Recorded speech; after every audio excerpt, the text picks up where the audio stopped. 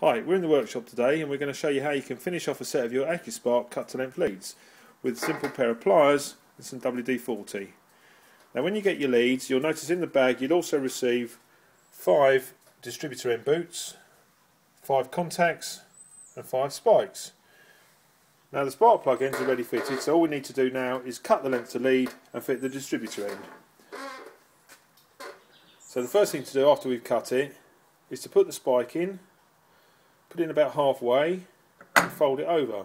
Now this will give us a good contact between the carbon core and the outer metal contact. We'll put the contact on and we can just crimp that up carefully with a pair of normal long nose pliers. If you just do it one way then the other, you should manage to get a good contact. Okay. Now you take one of your boots, spray it with some WD-40, that will help it slide on, push it through. Job done. Okay, now we're just going to show you how you can also fit one of the 90-degree ends. Take your lead, cut it to the length you require, get the spike as before, just push it in, bend it over, WD-40, just push it on. Now you just have to use the long nose pliers to pull it through, like this. Get the end, carefully crimp it on, do it one way then the other.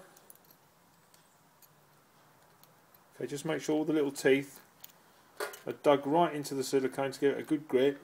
It's quite important with these 90-degree ones. Now carefully pull the boot back over. Job done. And now you've got a set of perfectly made cut to length leads ready to be put to the car.